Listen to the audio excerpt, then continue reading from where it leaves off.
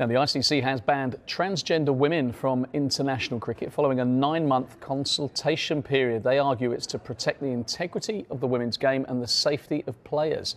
The board said any male to female participants who have been through any form of male puberty will not be eligible to participate in the international women's game, regardless of any surgery or gender reassignment treatment they may have undertaken.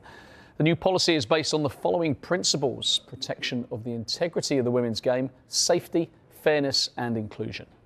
The ICC said individual countries could set their own domestic rules and they would review the situation in 2 years.